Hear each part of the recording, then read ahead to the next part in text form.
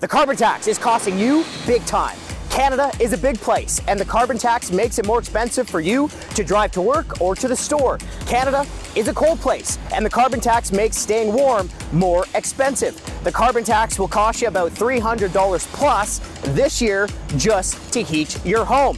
And you gotta eat, but the carbon tax makes that more expensive too. The carbon tax will cost Canadian farmers $1 billion by 2030, and it's costing Canadian truckers about $2 billion this year. So the carbon tax makes it more expensive for farmers to grow food. It makes it more expensive for truckers to deliver food, and the carbon tax makes it more expensive for you to buy food.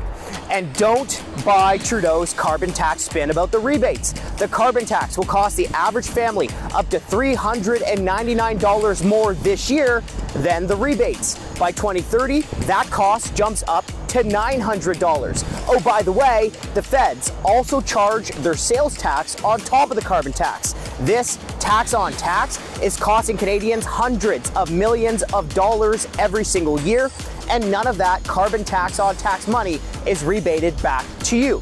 A carbon tax in Canada that makes your life more expensive won't reduce global emissions. Canada makes up 1.4% of global emissions, and about 70% of countries don't have a national carbon tax. Big emitters like the US, Russia, India, and Brazil do not have national carbon taxes. So you know what? It is time to scrap the carbon tax scam. You can help join the fight against the carbon tax. Go to taxpayer.com, sign the petition, scrap the carbon tax.